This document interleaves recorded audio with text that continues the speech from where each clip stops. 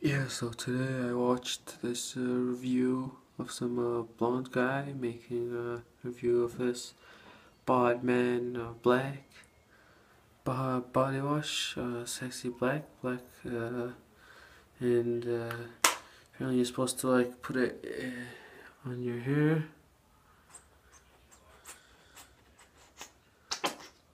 and then when you get in the shower, then you guys know how it goes. Okay, so apparently that was for your body, that was not for your hair, but cleaned it out, and now this was the one for your hair. Try it out, it's pretty good. It burnt my eyes just like every other shampoo, and now my hair is wet, and I shampooed it, and the body wash was pretty good too, it smelled good. And that's all for today. Thanks to Neil and his review, I was able to use these because I saw his review and got them.